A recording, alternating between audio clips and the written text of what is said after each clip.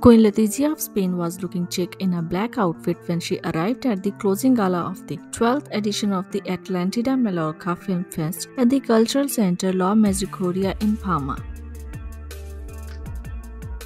This was Letizia's first summer engagement in Palma, where the Spanish royals would be staying for the first half of the month before retreating for a private family vacation for the rest of the month. Wearing an Other Stories midi satin slip dress with her Margaret flat sandals, mango bag, and cool look earrings, the mother of two beautiful daughters, 50 years old Queen Letizia was looking absolutely stunning. The event has sort of become the annual staple in Letizia's summer calendar. The Atlantida Film Fest was established in 2010 with the mission to make and recognize the best international films that generally could not find a place in theaters and hence are usually unknown to the public. Queen Letizia presented the 2022 Master of Cinema Award to Isabella Huppert, an actress and producer.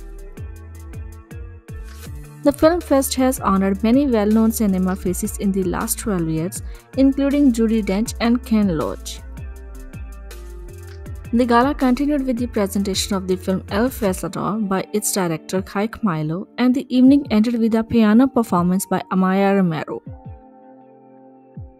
On Monday, King Felipe, Queen Letizia, Princess Leonor, and Infanta Sofia will visit the Charterhouse in Balearic Islands. I will be back with more royal news. If you found the video interesting, please subscribe to the channel, press the like and share button below. Stay tuned.